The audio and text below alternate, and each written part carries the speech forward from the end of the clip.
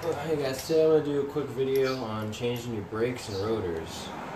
As you probably heard in my other videos of me driving around, you can hear the rotors because they make a loud hissing noise, so time to make a change with them.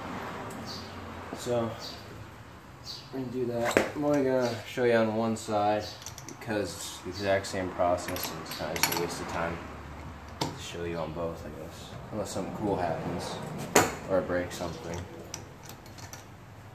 But first step is obviously take off your wheels.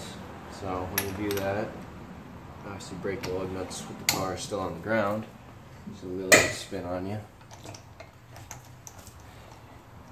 Make life easier. Repeat on the other side. Okay, with the cars,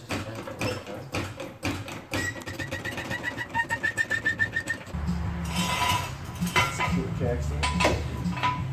You take the wheel off now. When I got this car, I did the rear brakes because they decided to lock on me one day, so I was driving around and making smoke out of my brakes, so that's pretty cool.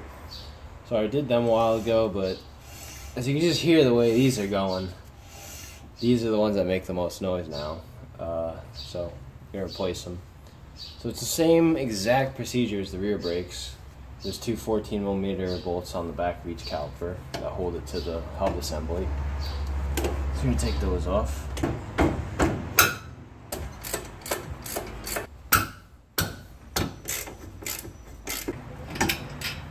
Alright. So the caliper is now free. So you can just pull it off.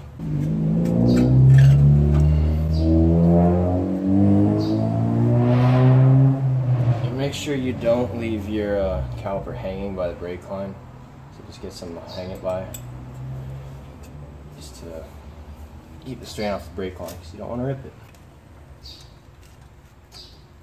And then your rotor just pulls right off. Should just pull right off. Maybe with a couple persuasion whacks. So I cut the wheel all the way to the right and then lock the wheel, because this thing is being a little bitch coming off, but I think I'm starting to get it now.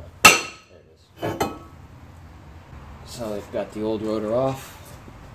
I'll get the new one on.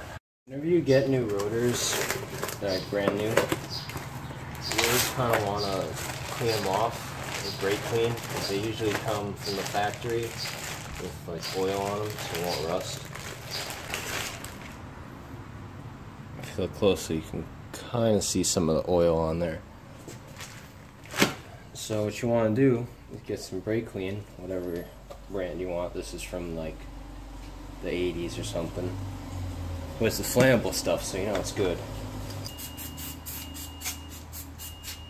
Apply liberally.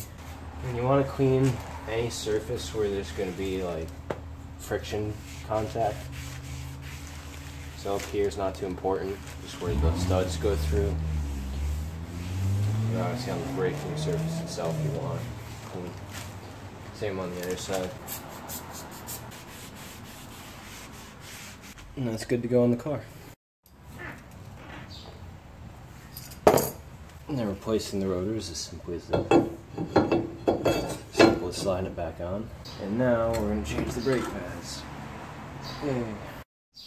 Alright, so I already know someone's gonna yell at me and tell me there's a way easier way to do this with it actually bolted to the car. But I don't want to do that, so I'm gonna do it this way. It's one more 14mm on the caliper itself, and it's a bitch to do. We're also gonna remove the 17mm down here.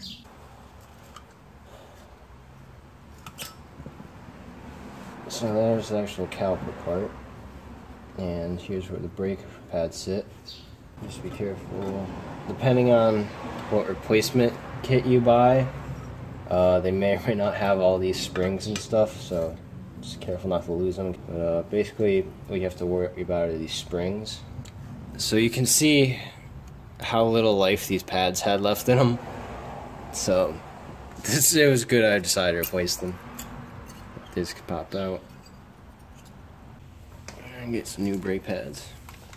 You can tell the difference between the pads. So this kit came with new clips but not springs, so I'm reusing the springs.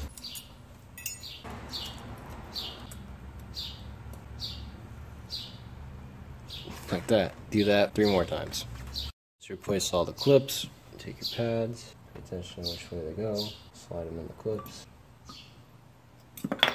God damn it. Alright, got them in. Now we put our springs back on there. Little holes.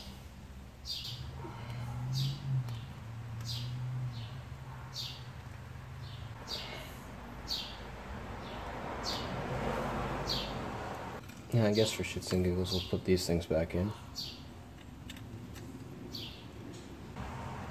Oh, piss. No. Oh, piss. Oh, piss. Alright, I'm not filming any more of this. Alright, so before you lose your mind, I'm gonna put these back together. Piss! I hate brakes. This is not going on YouTube.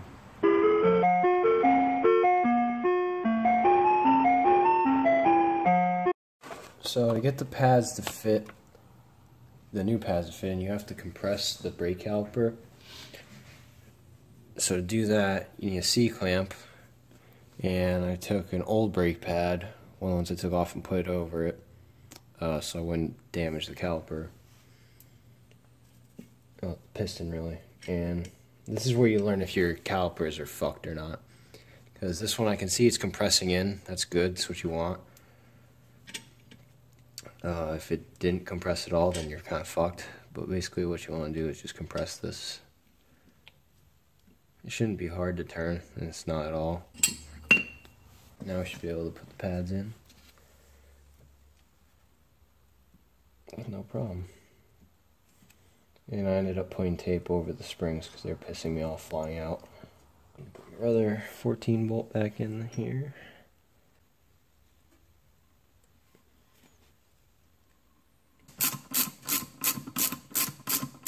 Alright, once the caliper is all back together, the bolts all put back, those 2 bolts greased up and put back in where they go, you can bolt the caliper back on.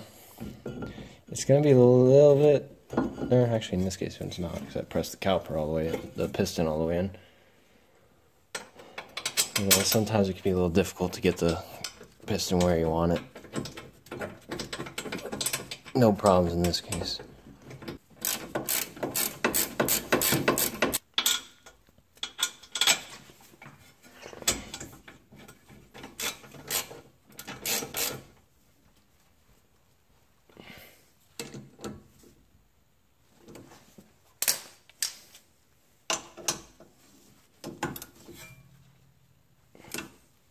Alright, now you're all set. Brake pads and new rotors. All set to go.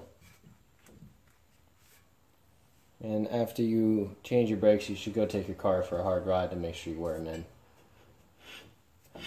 But that's how you do it. So repeat on the other side and you'll be done. There you go.